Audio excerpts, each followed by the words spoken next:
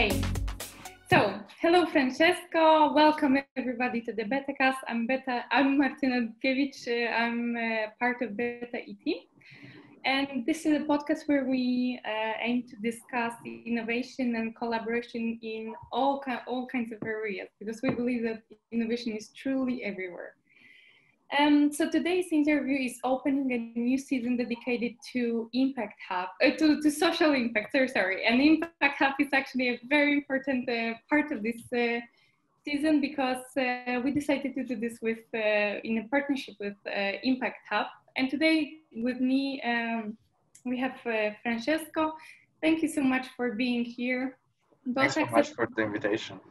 Yeah, both thank you for accepting the invitation to co-host and to co-create this season with us, with BetaE, but also to be here and start with the first interview. For those who are not familiar yet, Francesco is the managing director and partner in Impact Hub Lisbon, and he has a much longer story related to the social impact. So here is my first question.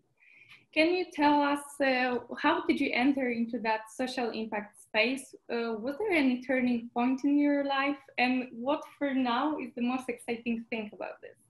Thanks. I think it's a very interesting question, because I believe everyone has this kind of haha moment in his life where he kind of finds out what he would like to do. And for me, it was really a moment that luckily came quite early. So I would say when I was still studying in university, I ended up doing an engineering degree, which many people say I'm not really an engineer, but it just ended up that I was studying engineering, and I didn't know what I could then do after my studies with a degree.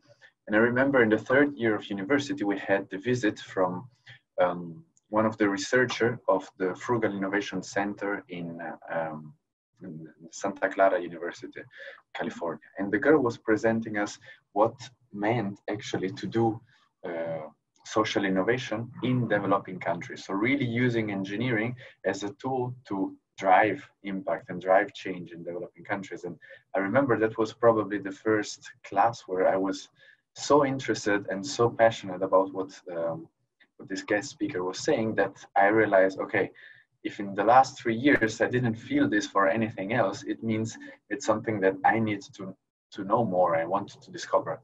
And that was when I kind of decided that I would use my spare time to dedicate like some knowledge, look for books, look for everything that was related with the social impact. And since then, it kind of became part of my life. It's like a glue. And I think that was many years ago. And still now I really remember that was the turning point for me to decide what I wanted to do with life, what I wanted to see more as a purpose in society. And it was something that kind of pushed me forward to do what I wanted to do and what I love doing. So what would you say that's the most exciting part? Not maybe about your work as a work, because maybe we'll touch upon this a little bit more, but about the topic of the social impact. What like triggers you today? Well, I think we see in general that the millennials generation is for sure the first generation that is not satisfied anymore with stability, with private property only, with ownership of things, and actually just making money. I mean, being able to survive, it's the minimum requirement that you want for your life. But I think it came into our minds, this fact of, I want to have an impact, what's my purpose in life, what should I do, and it's my contribution to the world. And this is something that actually it's really creating frustration inside our generations. And for me, I think what excites me is the fact that I can do a job which pays my salary, which pays my bills, which enables me to live, but at the same time I'm doing something which is actually truly meaningful to society. So I'm actually doing something which goes beyond my ego or my personal interest, which serves more people. So I think this giving back and this doing good is something that really pushes you every day. And for me, the most exciting thing is for sure the fact of helping and helping not only the smaller community of people you know and your friends, but really helping society in general. And for me, this is really the key for working in this field. Yeah, and also have like the impact on the bigger problems that not only they're like let's say define, you know what are the barriers, but you also know where I think you can contribute, right? So maybe I'll skip a few questions and connect with what you said about this generation. So it's often said that those new generations are the drivers for the social impact ecosystem growth right now. And do you think that's it? Like this is only them? Or how is this ecosystem looking today? What are the main players, let's say? And what easily could we do better to make it grow? Yeah, well, I think for sure the younger generation is the one that, as I said, sees in his job something that fulfills both the personal interest, the collective interest, passion, purpose, and job. But I think this young generation would for sure not be able to do it alone, because if on one side you have the passion and the drive, on the other hand, you need the experience, you need knowledge. And this is actually where the younger generation needs to look for help in the older generations, because I can see perfectly and understand why I want to do something, but I might not know how and what I'm actually going to do. And this is where I think that it's very important to get everyone on board and understand that if there is no planet B, everyone should be rowing in the same direction, no? And I think we have to understand that we are not on two different boats, but we are on the same bigger boat. And if someone is rowing in one direction and someone is rowing in the other direction, there will be a no turning back point where the boat will actually crash. So I think the fact and the main work we have to do, and that is the weight we have on our shoulder, is not only making sure that we ourselves are doing the things we believe in, but that we get everyone else to believe in what we believe and get everyone to row in the same direction. So I think for me, the key is making sure we are not only convincing ourselves, but convincing the others about our ideas, and especially these ideas and belief that you need to have a sustainable planet, to have a sustainable business, or you won't have any business at all in the next 10 years. Yeah, and so this kind of like all comes down to collaboration between also like generation groups and talents, right? And but I honestly I'm very curious what do you think? But because this whole thing about the social impact seems to be like really growing recently. And I kind of feel that this is really like connected to the generations that are entering right now the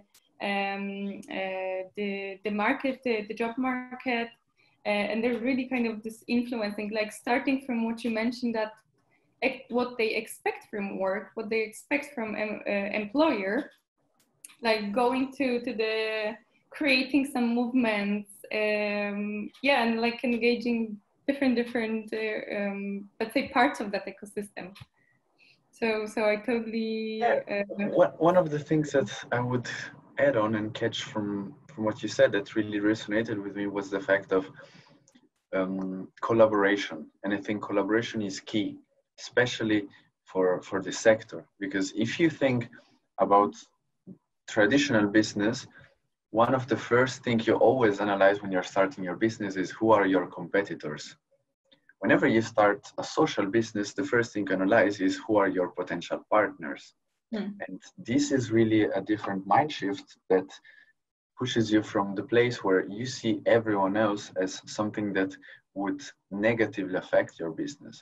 Well, if you're doing something that starts from your heart and you believe that must be doing something good for humanity, you immediately think everyone else is not a competitor because they're doing something good. So this is actually, it kind of creates this mind shift where you look for other people, other projects, other organizations to partner up with.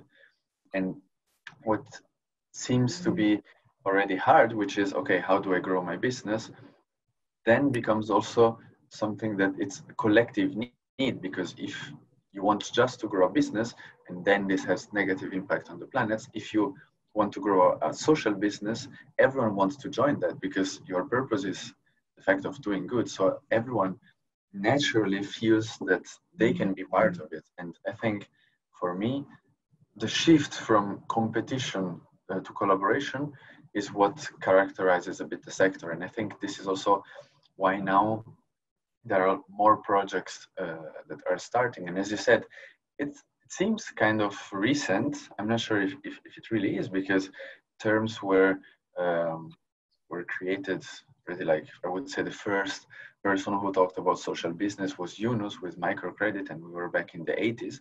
So I would say it's recent compared to, I don't know, the traditional big corporations that you can date back to the last century. But anyhow, I think it's something that it's evolving, and it's exploding, because if before you knew you could just focus on your business without any planet boundaries, now you know you have the planet boundaries. We're bombarded with information about the Earth shooting day. We don't have any more resources. So now the fact is, if we really don't want to implode, we need to find the solutions, and we need to do it faster. So I think that is also why it's really accelerating now, this transition. And so also thinking, because you mentioned like that there were businesses that were just focusing on growing, not really doing good. But like, how do you think, how come we had the situation that like creating a business didn't have that part of the social impact?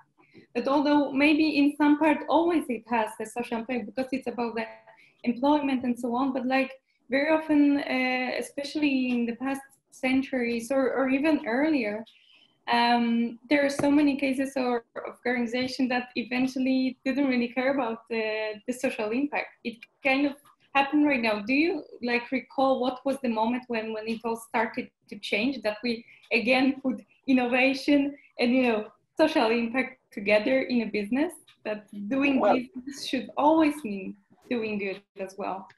Yeah, I think here we have to differentiate a lot when we talk about maybe a social enterprise or a socially responsible enterprise, because I think here it's also different when you compare a small startup or project that has as its final aim the fact that they want to do that the best they can. And then the other thing is a big organization which is now in a transition, a big organization that knows that they're doing, I would say, traditional business, but they want to make sure that they're doing it in the right way, that they're positively impacting communities, and that they can also actually reduce as much as they can the negative impact on the environment. And for me, being part of this transition also means making sure we are all together in this transition, because you need the startup and the smaller social enterprise, but you need also the big giants to move with you. Because most of the time, this was also something that personally I had to get used to that. Because if you think, whenever you're mentioning, whenever you work with social impact, innovation with big corporation, you're starting from a point where they were created before maybe these concepts were on the table. And now they're realizing that they need to be leading this next steps, because either they will not be in business anymore, or they see consumers' pressure is increasing on the fact that they need to be actually considering the triple bottom line. So I think for me, you need to have a bit of everything, because when you do even a smaller change in a very big giant, the impact can be much bigger than doing a systemic change in a small project. So I think for me, it's really the matter of, as long as everyone is moved from their heart, from their passion, and from the drive that they want to do something, and they really mean it, I think it's already the fact of their soul is aiming at creating impact. Then Yeah. the way it's manifests, I think you have tons of different species, and that's really what's also nice, because then that's the way how they complement each other. And here I think it's also the role of organization as ours, where you take smaller projects and startups, you take bigger corporations, and you make sure the small startups scale inside the corporation, and the corporation learn with the smaller startups. And I think this, for me, it's the basic of the evolution and survival of corporations in the next 10 years. Yeah, I mean, absolutely, I agree. We also see the same in BetaI, that especially over the last years, there's been a great shift in those big organizations that are really ready to work with startups. That it's no longer like this, like this being that you don't know what to do with, but they really start to look at this, or they're looking on this as a real business partners. So I'm super happy to hear that you also see this happening in the social impact area. So I would like to ask you, if we got to this business and social impact area.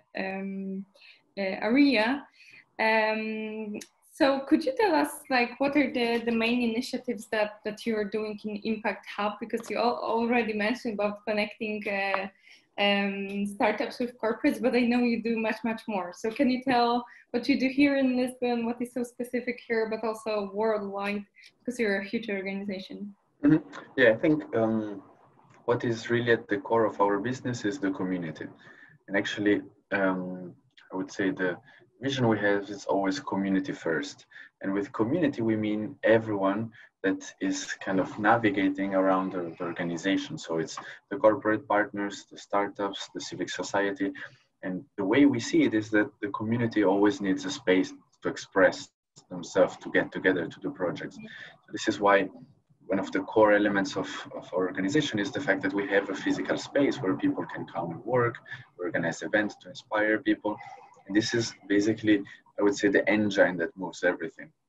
And then around this engine and this wheel, you have all the other projects that enable you to have the impact. So the programs we do always try to engage with the mission that a corporation have on the positive impact they want to have on society, and the fact that they always need someone to actually do the things with them. So our role is really be the doers, the makers, the one that transform their vision into something actionable and real.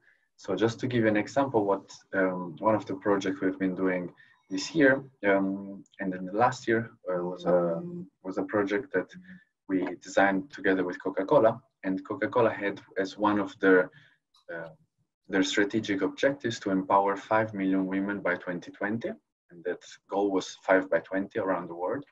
And what we've been doing with them was designing boot camps for groups of 100 women here in Lisbon, in Porto, and all over Spain, to actually give to this female entrepreneurship community not only the network and the connections they needed to start their business, but as well the content and the know-how they needed to be in business.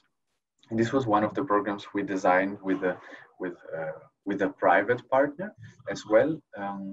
What we do is engage with foundations. So we've been running for 2 years a program called the Escola de Impacto, which will be launching now as well in the end of August, another edition, where we will support entrepreneurs that have been affected by COVID and by economic recession to actually restart and reboot their business.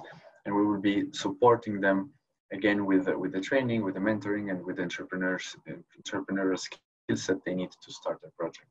Or as well, other initiatives are related more with public funding. So we will be also doing a big program together with the European Union, together with other European partners, which is a circular fashion accelerator, which will cover 5 countries, and we will be supporting 30 startups that work in the field of circular fashion. and we will be training them both here in Lisbon.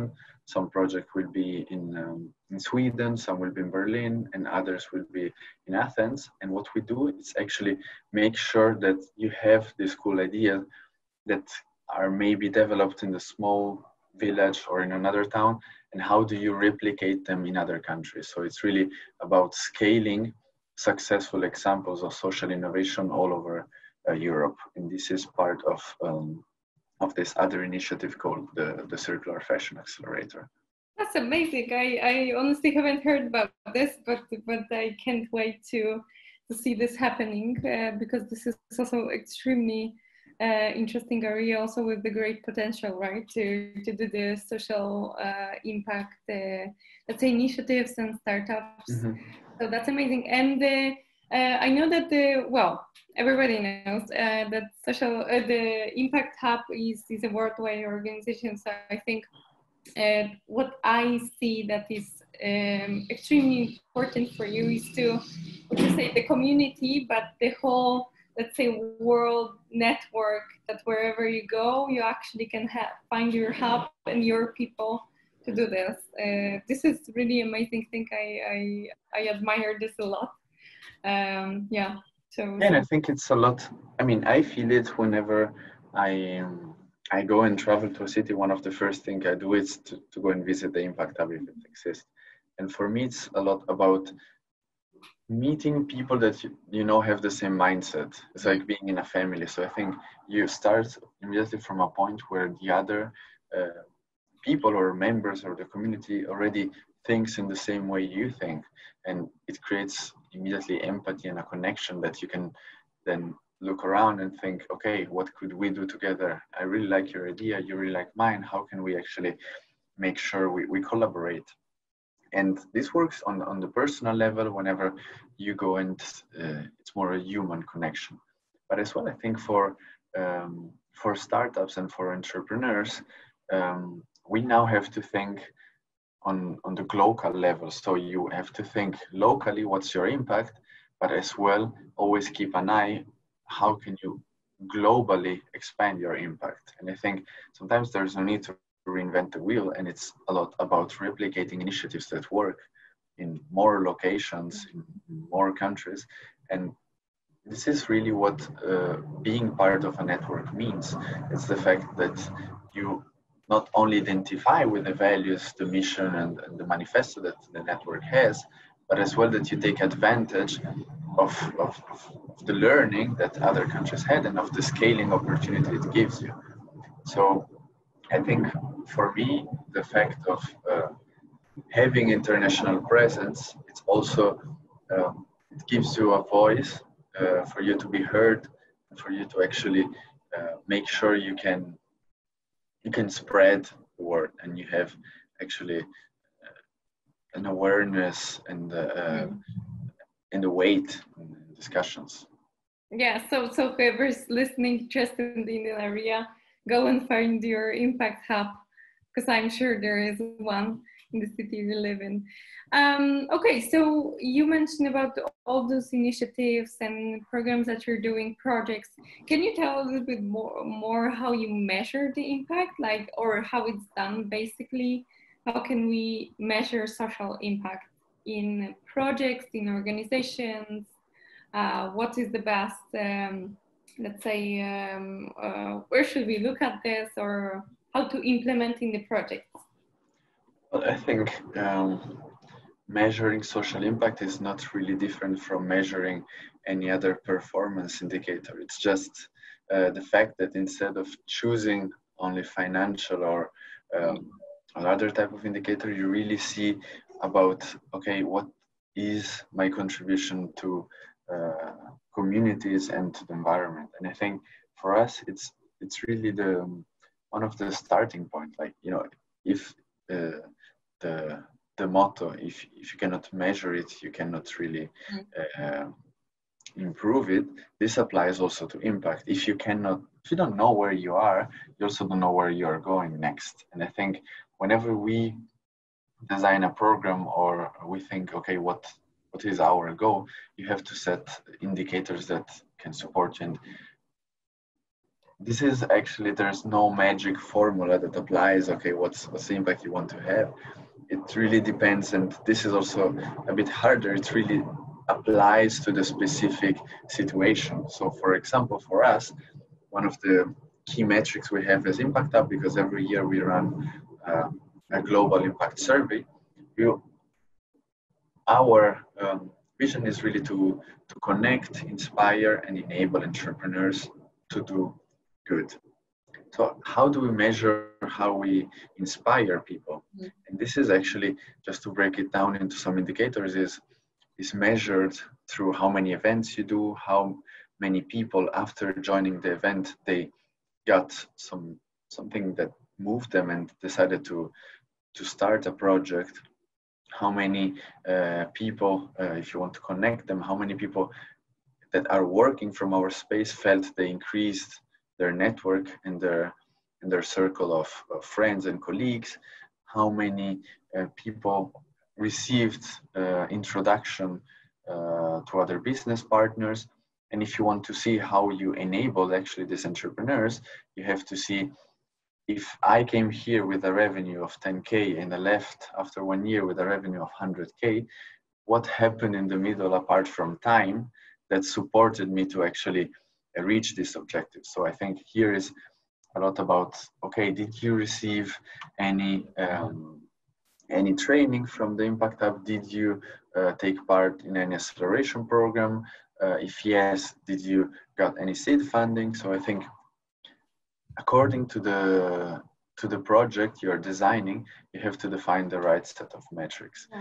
I think it's the basic. You should always have it as the starting point. And do you see this happening in startups that come to work with you, or especially in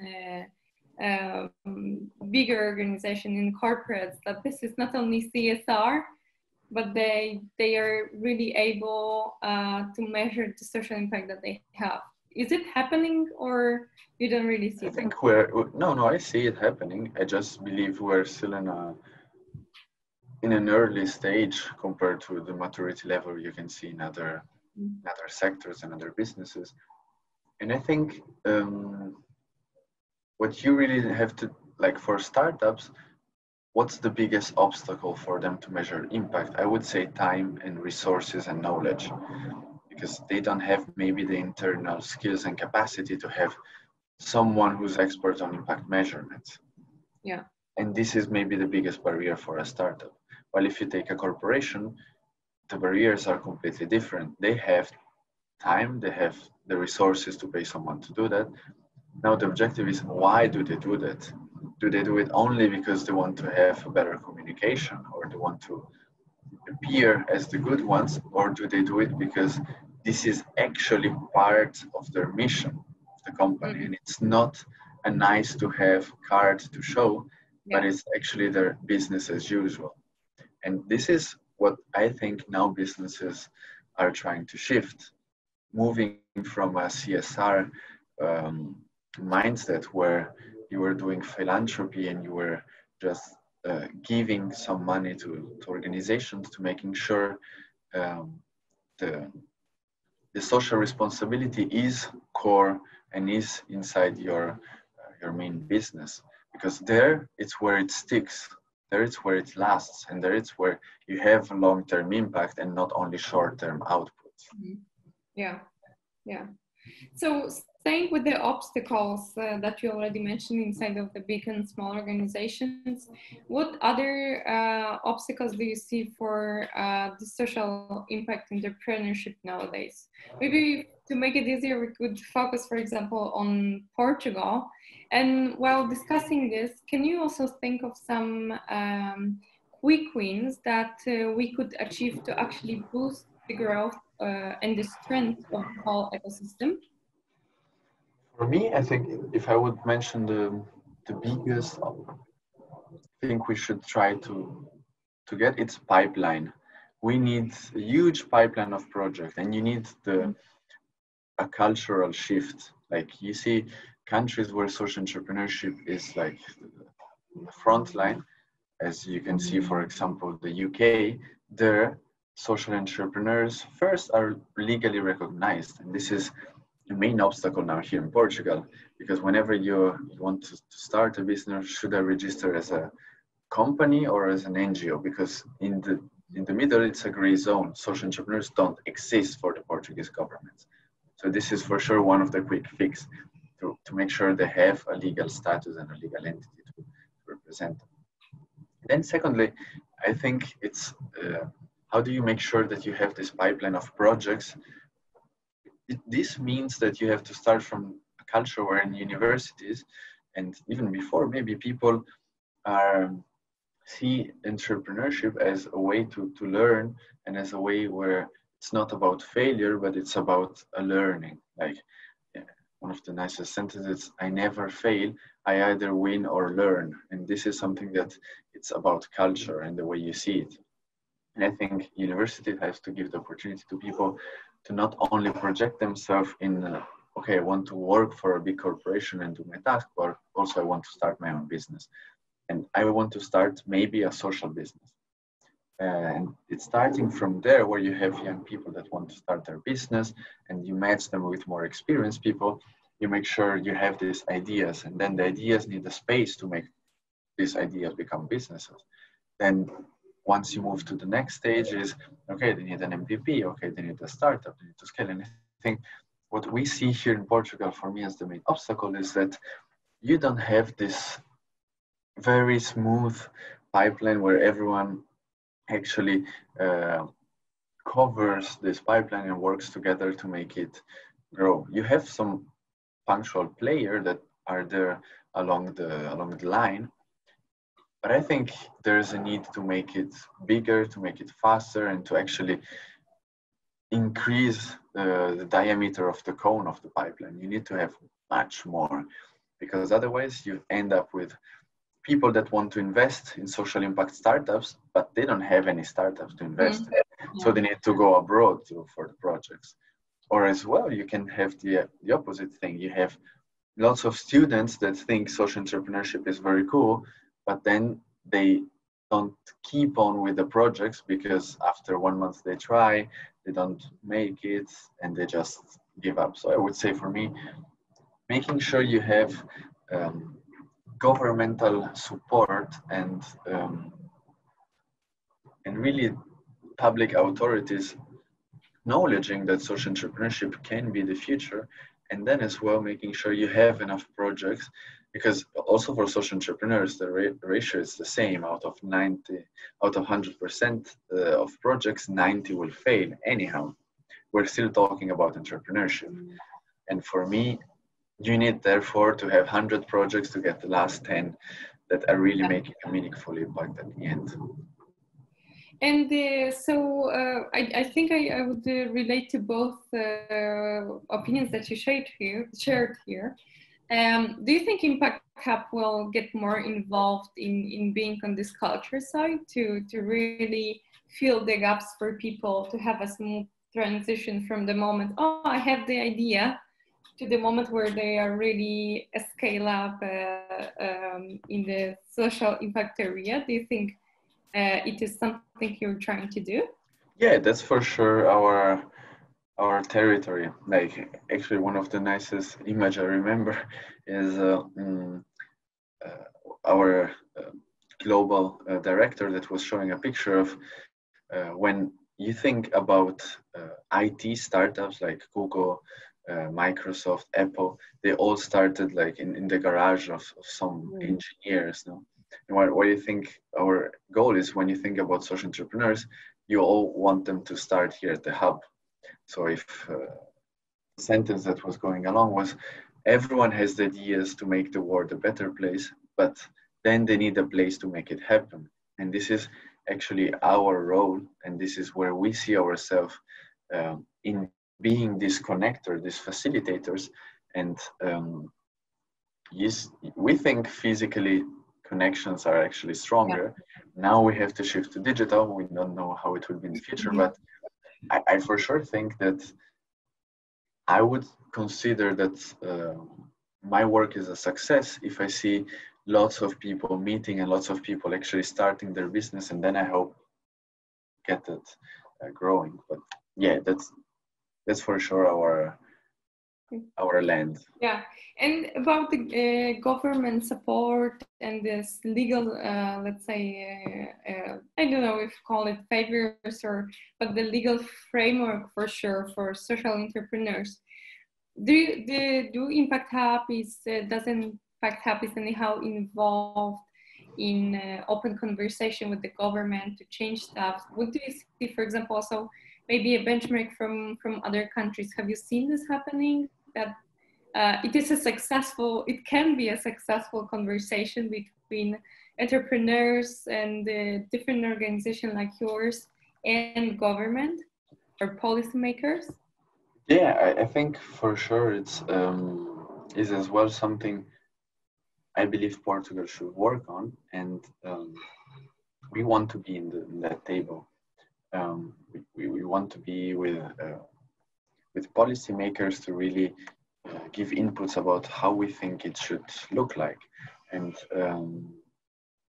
then I would say the main obstacles we see now for public authorities to do that is maybe they don't see what's in it for them. They need to have the business case. They need to see other more courageous countries to actually take the initiative, take the risk, maybe fail, and then succeed for them to replicate it. And I think it's always like that. You see someone else doing it, and then you have this fear of missing out that you also have to do it. Come on, you don't want to be out. And exactly, or have the safe field to actually do things. So do you know, like, or can you say the regions or countries that actually could be inspiration for Portugal? To look at, you mentioned UK, but is it like the absolutely leader in European or Europe, let's say? Not correct. I think, yeah, for example, in the UK, you have Social Entrepreneurship UK, which is for sure, it's definitely a leading organization, but just not to put down Portugal, we also have the Social Innovation Fund, which is really, it's a case study for Europe as well. We have like the participatory budget, which is also not social entrepreneurship, but it's the way you engage citizens. So I think that's also a point for Portugal. What I think we can also then look around and be inspired is for sure the work some cities are doing with impact. So I can mention Amsterdam, which the Impact Hub has been working for many years with the municipality of Amsterdam to build the impact entrepreneurship ecosystem. So to really make sure they have what we see here in Lisbon with Made of Lisboa and the entrepreneurial ecosystem, but focus on impact. So that was a very interesting case study. And then this leads the municipality to also consider it at a broader level. And now the municipality of Amsterdam, it's probably the first one in the world, which is using the donut economic model to guide their decisions for everything, for the environment, for society, and for economic purposes as well. Yeah, that's I really hope to see this happening here, because I really feel I also I'm an expat here in Lisbon, probably as you're for a much longer time. But I remember the feeling that I had when I came here for the first time to get to know the ecosystem a little bit better, was that the social impact, like, it's super trendy thing. Like, everybody's talking about this. So I felt there must be really a lot happening, and I see there are many organizations. We have also like accelerators just focus on that, like the activities that you do. There are some NGOs as well devoted to this. So I really hope that this is a good basis for the future, and in the coming years, we hopefully little Lisbon, that will be definitely a leader in this. I have, going towards the end of our conversation here, but I have still a few topics to talk about. I would like to ask you that, would you agree that crises are the trigger for the social impact movements. Looking at the most recent and still present example of the worldwide pandemic, how would you comment on what was happening with all those initiatives like Tech for COVID that was in Portugal? In France, for example, there was an initiative called Stop COVID-19. What is the real impact of movements like this on solving societal problems? Yeah, I think for me, whenever you have this type of crisis, which are not only financials, but are really, this was a health crisis, but you have environmental crisis, you're basically being put in a place where you're facing what could be the consequences of your act in the next 10 years, no? So you're kind of, it's almost like, you know, when you do something and you think, I could have died, but I made it. Now I have another awareness and I want to do things differently, no? So I think for me, this is the same thing that happened now. People were like, oh, pandemics could really kill us. What can we do to make sure this doesn't happen in the future? And it all starts with taking care of the planet first. And I think this was something, then the necessity is always the mother of everything that you do. And you saw it with different movement you mentioned. For example, now we've seen Tech for COVID, which was a movement where you bring together all the creators, engineers, consultants, like civic society in general, to kind of trying to, that they want to do something, they feel they need to contribute, and this is a channel for them to engage. And you saw it here in this case, but for example, one of the other examples that I remember very well, it's about urban agriculture. Every time there's a crisis, cities become like land for food production. Like when in Detroit we had the 2008 crisis and General Motors shut down most of its industries there, people didn't have anything to eat. So they went back to, okay, how do we make sure we produce here our food? And the way they saw it was, let's do it in the most sustainable way. So thinking about varieties, thinking about organic agriculture, thinking about the way they would like really to see it and the way they would like to consume. And then you saw it in other occasions. And as well, I believe now people had the opportunity to rethink what is a priority and to rethink what they would like to see in the next 10 years happening. And that's when they can put pressures on governments, on companies, on their neighborhoods, on everyone else to actually do the same and rethink together what the future should look like. Yeah, and I probably will agree that it was really beautiful to see that like the power was given to people, that we didn't need like any, frameworks made by government and so on. Yeah, definitely we need support, but the people just organize themselves. Like that few organizations created a platform where to put challenges, to work on them together.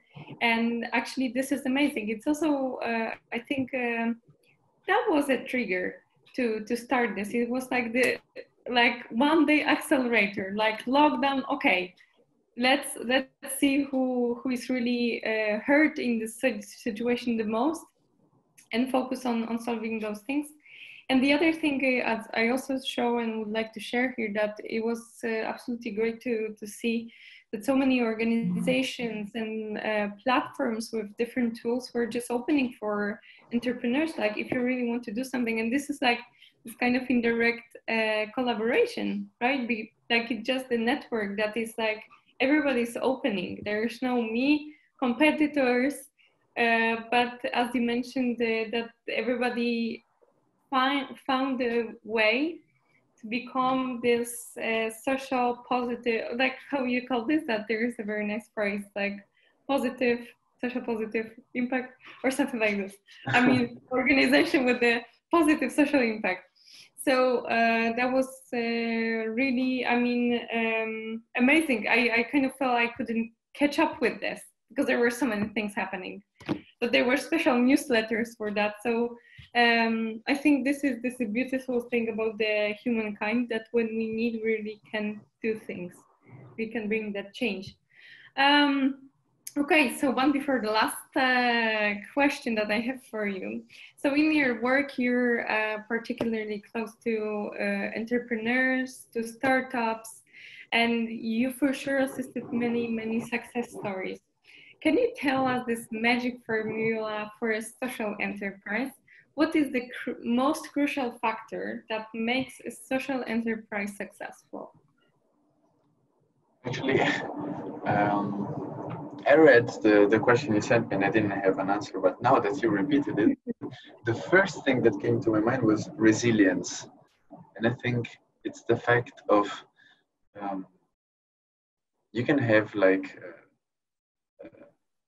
an oak tree, which is robust, no? And you can compare it as a big corporation, which is, it's wood, it's big, it's solid. And then you have other type of wood, for example, bamboo, which is resilient, and it's flexible, can adapt, can actually become curved and go back straight and curve in the other direction. And I think for me, a social entrepreneur is like bamboo. He's someone who is able to adapt, who is actually much more willing to see how everything around him changes, and also himself change and rethink according to the situation. And for me, knowing that you will have bad times, you will have good times, you will have to pass through failures, and these failures will make you then stronger if you survive. For me, this is actually the resilience quality is definitely the one I think social entrepreneurs should have and should work more on. Yeah, and from what I hear, I of course I see that this is extremely important. But it seems that this social entrepreneurship has to really come by heart and by the way the type of person you are, that you're really open to what is happening around, being able to see those little details and have different mindset, as we mentioned, that there are no competitors. They're collaborators, your network, right? Okay, so absolutely the last super quick question to finish our conversation here. Let's wrap up with, it's a personal one. What does innovation mean to you? For me, actually, and this is probably also because I'm in the social innovation sector, it all starts with the need you want to solve. And for me, innovating, it's about, you had a problem and you gave the solution.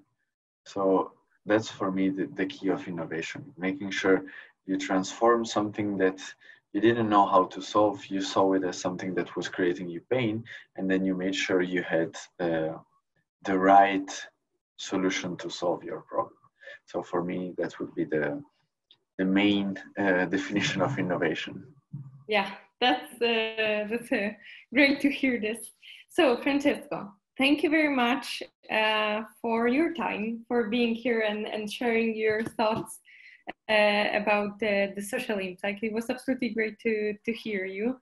And for everybody who is still there watching this interview, I really encourage you to subscribe to our channel, because every Thursday we will be posting and publishing for you new episodes, so you can follow up with the new guests. And thank you for everything. Thank you, Thank you, Martina, for the invitation. Thank you.